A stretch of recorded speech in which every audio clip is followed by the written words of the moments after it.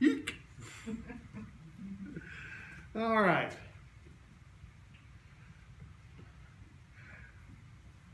I bet most of you probably won't remember the very first message that was recorded, back almost a year ago now, when we had to do when we had to go to the online format because of the pandemic. But just in case you have an inkling, it was Palm Sunday last year, or very close to it. And it was the story about Jesus being anointed. Well, remember, there are actually two stories about Jesus being anointed at supper, and the various tellings disagree over whether it was his head or his feet, or who it was, or why. I mean, and because remember, the three of the Gospels agree when it happened, more or less, although there's a several days difference in between them, and why it was done. And the fourth one places it at a completely different time for a completely different reason. But the three that come together are not the three you expect. Because usually you would expect Matthew, Mark, and Luke to clump together and John to be separate. But in this case, it's Luke that's the outlier. So let me read John's version of it, which is the first part of chapter 12 of John, if you want to follow. 6 days before the Passover, Jesus came to Bethany, where Lazarus was, whom Jesus had raised from the dead. There they made him a supper. Martha served, and Lazarus was one of those at table with him. Then Mary took a pound of costly ointment of pure nard, and anointed the feet of Jesus, and wiped his feet with her hair, and the house was filled with the fragrance. But Judas Iscariot, one of the disciples who was to betray him, said, "Why was this ointment not sold for 300 denarii and given to the poor?" So basically that works out to a year's salary almost. This he said, not that he cared for the poor, but because he was a thief. And as he had the money box, he used to take what was put into it. But Jesus said, "Leave her alone. Let her keep it for the day of my burial. The poor you always have with you, but you do not always have me." And Matthew and Mark add the note that Jesus also said that it was a beautiful thing that she had done. She did what she could. She had brought it to anoint him beforehand for his burial, and that wherever the gospel was told in the entire world, this story would be told in memory of her. And Luke's version, of course, is that it happened at a completely different time, much earlier in Jesus' career, and that the woman who came in on a private dinner party that Jesus had been invited to was actually in a fairly hysterical frame of mind. She was ready for a change of life. She was known round town as a sinner, and all you grown-ups know what sort. And Jesus' host, who was named Simon, and that's a detail that is common to more than one of these accounts, because in Matthew and Mark, it's the home of Simon the leper in Bethany. Simon says to himself, if this man really were a prophet, he would know what sort of woman this is. And Jesus tells a story about two men who owed money to a third man. The first one owed the man a lot of money, more than he could ever possibly pay. And the second man owed just a little bit. And he turns to Simon and says, which one of these men do you think loved the person to whom they owed the money, who graciously forgave them their debts? Who do you think loved this man more? And Simon said, well, the man who owed the most money, of course. And Jesus said, well, Simon, when I came here, your reception of me was actually a bit on the skimpy side. Mm-hmm. You didn't give me water to wash my feet. And in those days, they would assign the lowest slave in the household to wash the feet of all the family members and the guests after they had been out traveling and come in for the evening. But she's washed my feet with her tears. You gave me no oil to anoint my head, but she anointed me with perfume. So I say to you that although her sins were many, they're forgiven.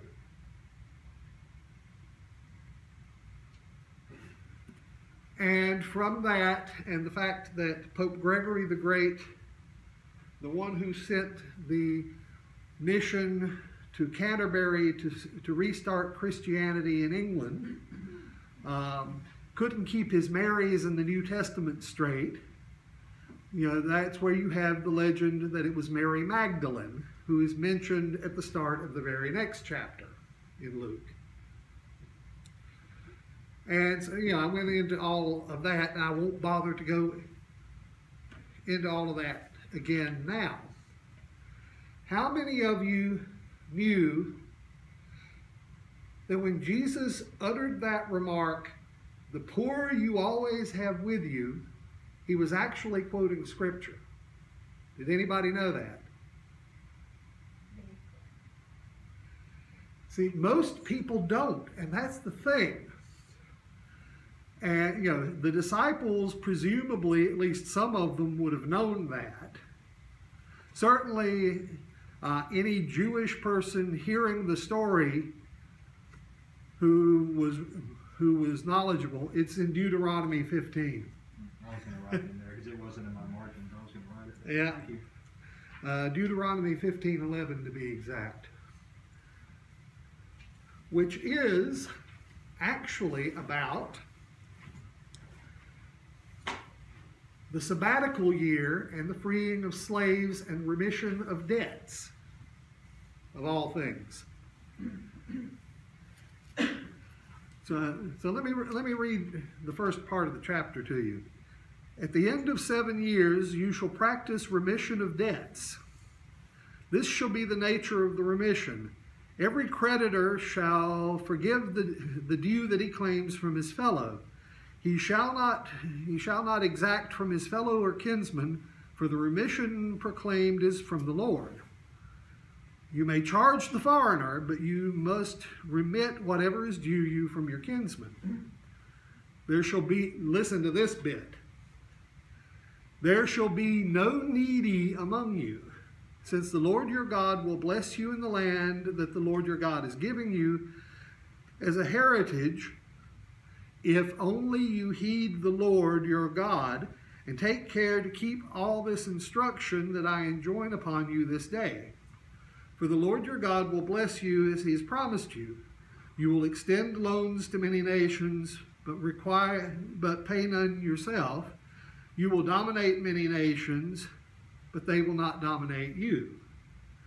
If, however, there is a needy person among you, one of your kinsmen in any of your settlements in the land that the Lord is giving you, Do not harden your heart and close your hand against your needy kinsman. Rather, you must open your hand and lend him sufficient for whatever he needs. Beware lest you harbor the base thought, the 7th year, the year of remission, is approaching, so that you are stingy to your needy kinsman and give him nothing. He will cry out to the Lord against you, and you will incur guilt. Give to him readily and have no regrets when you do so, for in return the Lord your God will bless you in all your efforts and in all your undertakings. For there will never cease to be needy ones in your land, or, if you prefer, the poor you will always have with you. Which is why I command you, open your hand to the poor and needy kinsmen in your land. So instead of the spin that is usually put on that verse, which actually makes Jesus sound not very good, to be quite honest, it's actually an indictment of you for not structuring things so that you don't have any beggars.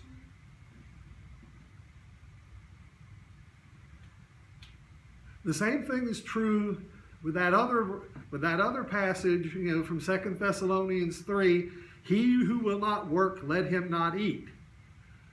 Well, when 2 Thessalonians was written, in contrast to the very first generation of Christians, you had begun to get Christians who had money, who were basically living as the idle rich, off of their fellows who were less well off. So you can't really use either one of them to justify being stingy when you are confronted with the very real need in our society. Because let's face it, this country is nasty to poor people. This country is nasty to people of color, but it's also nasty to poor people, and we put taxes on them for being poor. Now, don't get me wrong. I quite agree with the requirement that you have to have your vehicle inspected every year. It's a smart thing to do.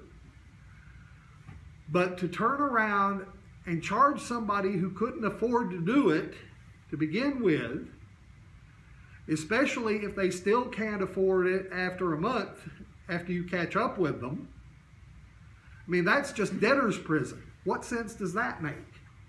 Do you know about debtor's prison, Ollie? Yeah, you know what famous writer? Dickens. That's right. Charles Dickens was the son. Do you know what First Lady of this country also had a similar experience? She was actually born a Quaker. Oh, Dolly Madison? Dolly Madison. Her father ended up in debtor's prison because he couldn't pay his bills. And I agree with the idea of there having to be some sort of restitution. But having the restitution be in a form that prevents the person who owes the debt from actually paying the debt does not make any sense. Now, I am not going to preach politics, but there is an overlap between politics and morality. And we would be better served sometimes if we worried less about who was pairing up with whom and more about the way we deal with people who can barely afford to get by at the best of times, and when they are confronted with unexpected expenses, can't manage it all.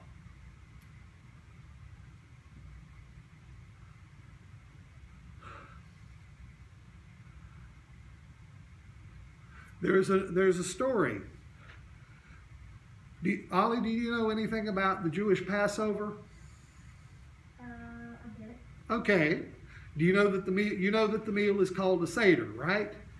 No, I didn't. Okay. Well, Seder is the Hebrew word for order, and it refers to the order in which you have to do things. Now, there's a story about a young man who comes to his local rabbi and asks, "Rabbi, I need to ask a question." And the rabbi says, "Go ahead." And the young man says, "I know that the commandment is that we have wine at the Seder, or in a lot of Seders, what they do is they just use grape juice as a substitute, because some people aren't old enough for access to wine, and some people, are alcoholics and can't have it." And the rabbi says, "Well, is there a health reason that you can't have wine at your Seder? Are you diabetic? Is anybody in your family alcoholic?" And the young man says, "No." And the rabbi says, "I'm sorry then, in that case, the commandment is quite clear, you have to have wine." And the young man is about to turn and go away, and the rabbi stops him and says, "Hold a second." And he digs into his change purse and he brings out several gold coins, far more than it would cost to buy a few bottles of wine for the Seder. And the rabbi's wife has come up by this point, and she sees what happens, and after the young man leaves, she says to her husband, You can't possibly believe that wine costs that much money. It just doesn't. I mean, I know that I do more of the day-to-day running of the household than you do, but even you know that wine just isn't that expensive." And the rabbi says, "Didn't it ever occur to you what the man was really asking?" And she says, "No, what?" And the rabbi said, if a man has to go to his rabbi and ask for permission to substitute wine at the Seder with milk, he has to use milk instead of wine, the chances are that he's doing that because he can't afford the meal. And so the rabbi had given him money not only for the wine, but also for the food.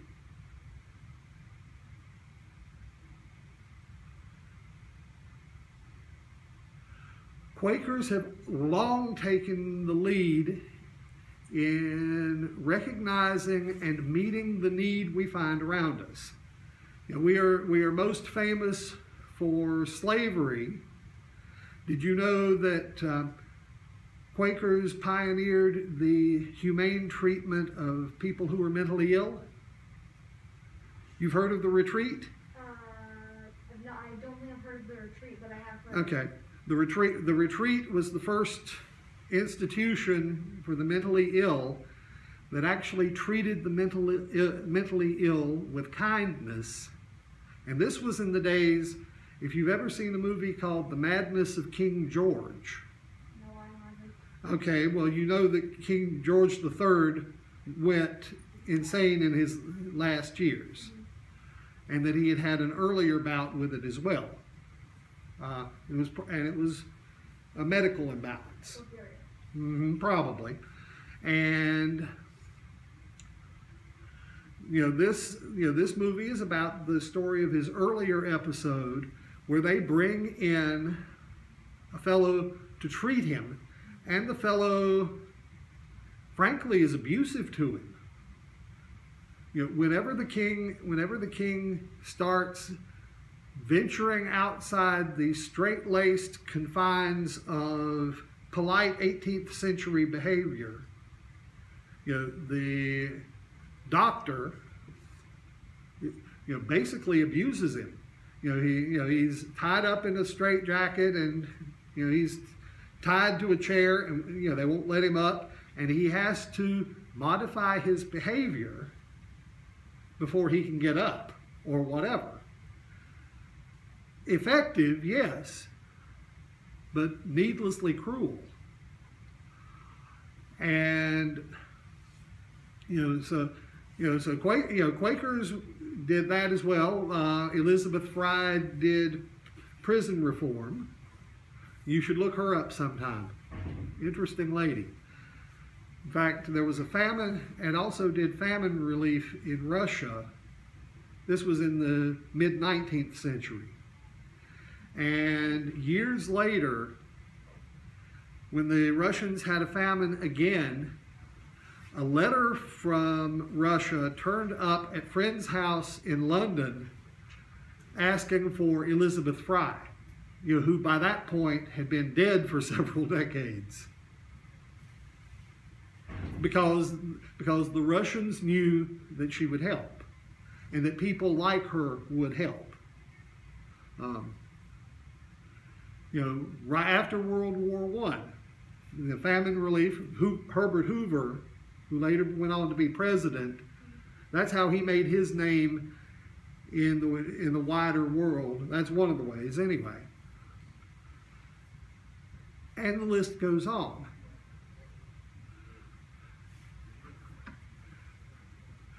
But I think I would like to draw your attention to a non-Quaker at the close. This is from Martin Luther King,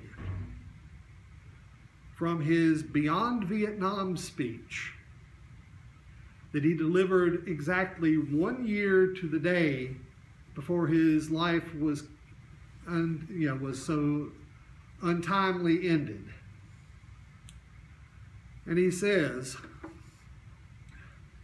"A true revolution of values will soon cause us to question the fairness and justice of many of our past and present policies. On the one hand, we are called to play the Good Samaritan on life's roadside, but that will only be an initial act. One day we must come to see that the whole Jericho road must be transformed, so that men and women will not constantly be beaten and robbed as they make their journey on life's highway. True compassion is more than flinging a coin to a beggar. It comes to see that an edifice which produces beggars needs restructuring. In a world where people who are at the bottom can actually get a raise during a pandemic by not working because the unemployment benefits pay more than their jobs do, or because their part-time job expects them to be available on full-time hours so that they can't combine part-time positions like you could even as recently as the 90s, there is something very wrong. And I don't think that we should put up with it anymore.